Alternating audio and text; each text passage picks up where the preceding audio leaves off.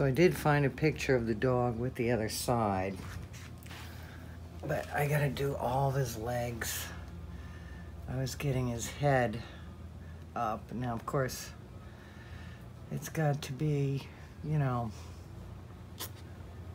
it's gonna fit in this 6x6. Oops, this 6x6. And I'm gonna have him standing in there looking out like that, is what I think. So I just started doing this one. I think I need to needle down his head a little more, and then I'm gonna add that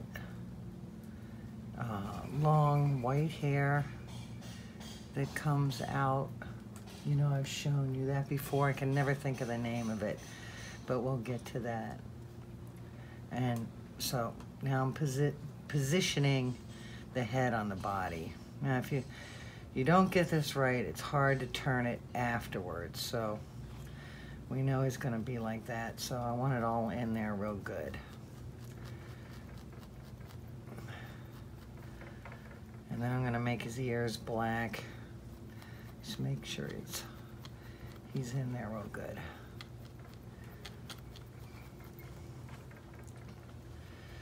Now, if his head is up, like in the picture, you know, his ears are gonna hang long. But I can attach those to the body after the fact. I've got to put black on these too. So once I get the body all done, then I'll do that. And he's got a part down the middle of his head here. And I think I got his eyes pretty well positioned, and his mouth. I think this might be a little too thick, but like I said, I'm gonna put that white fuzzy long fur and knit that in so it curls over. Okay, so I'm gonna work on his chest.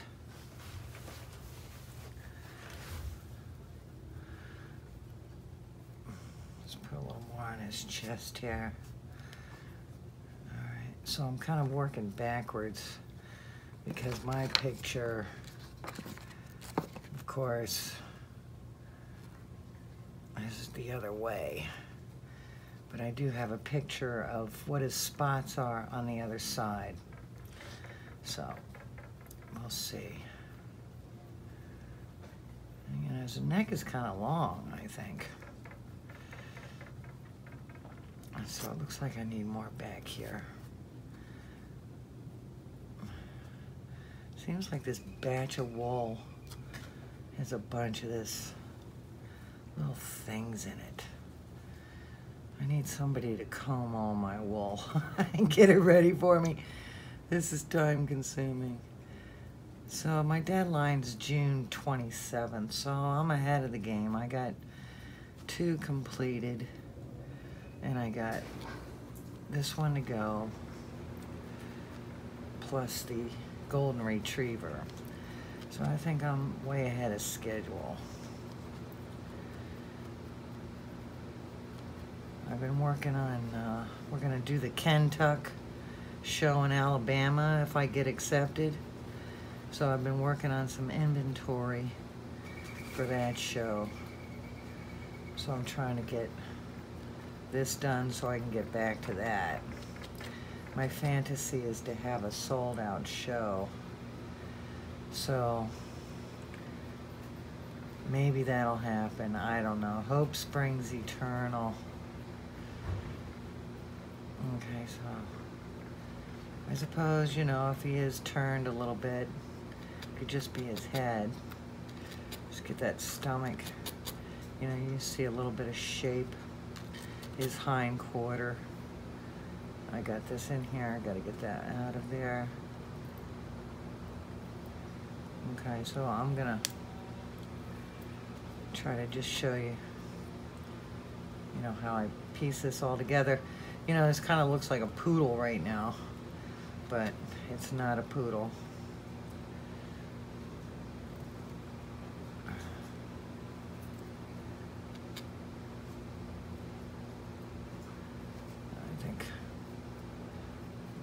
neck needs to be a little longer.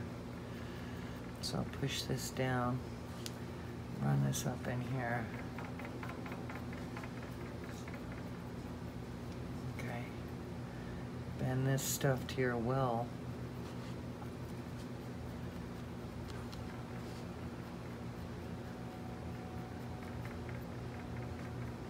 I got a little more up in here, around this part. Then we'll group them all together. It's been really humid here in Florida. Summer is a rainy time. And it's kind of cloudy today, which is unusual. So I kind of a little turn this way.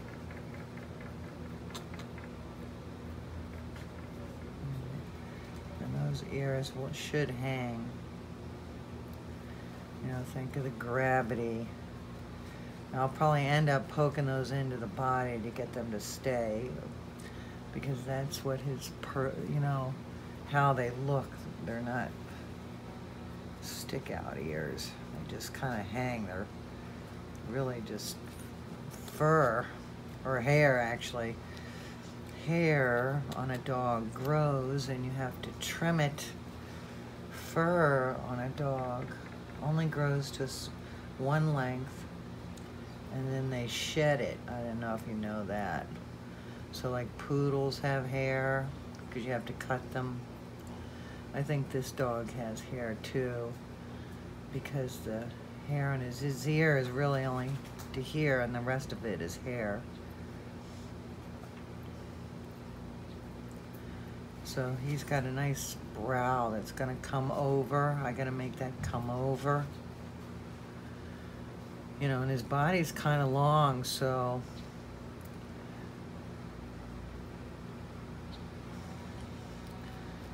I don't want his head to be too big for his body. And I gotta keep in mind, he's got to fit inside of here. You know? He's got to fit inside of there.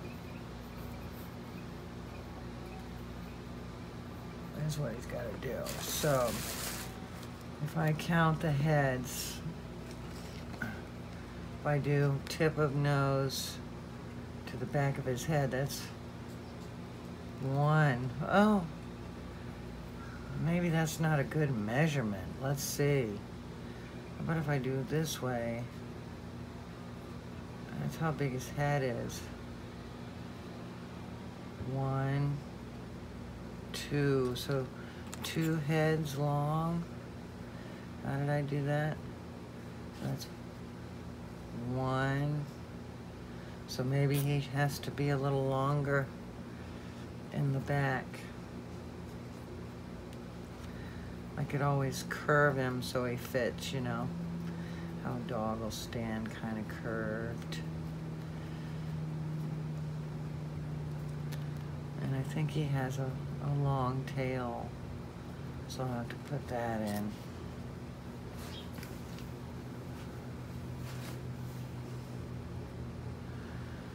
All right, now one good thing about a hairy dog is you're not so concerned about his muscles, you know. You don't have to show that so much.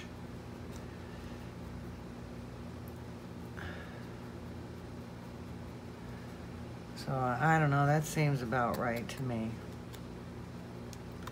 as far as proportion is concerned. This might be a little too broad because it really hangs down. I'll squeeze this in a little bit.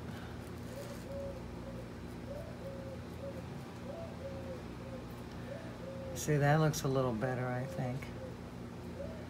All right, now I got a little indent here, which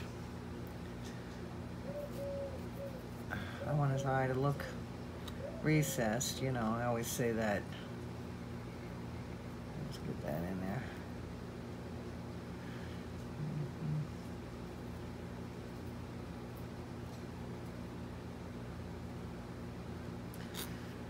yeah, coming quite along. So, you know, I'll go back and perfect this, so just get the shapes in here. I'm gonna stick the legs on. I gotta roll those up and get those right. So, I think I'm just gonna eyeball the proportion for that, and then, you know, you can always cut them off if they're too long.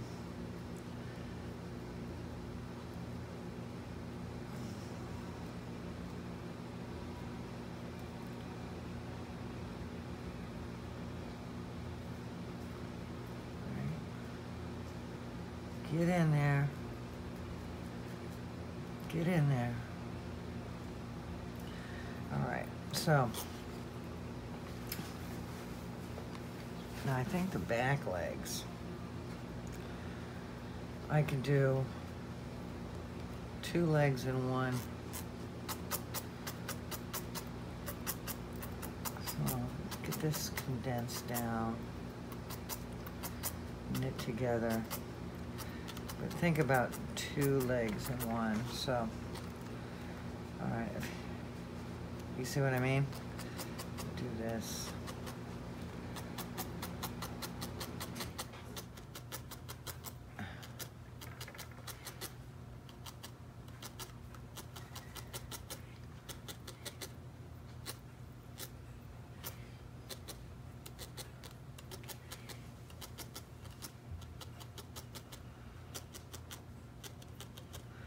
And you kind of see him putting a, now he'll have a little black on the bottom of his feet. I do believe, let me get his ham hock in there. His, let's see, pork chop here. You know, we're just gonna go there. So,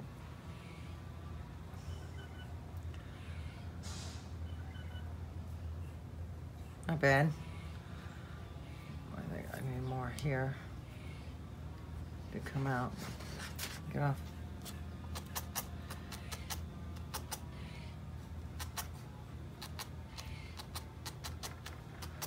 Now, nice little tip is if you leave all this loose, you have a lot more to knit into.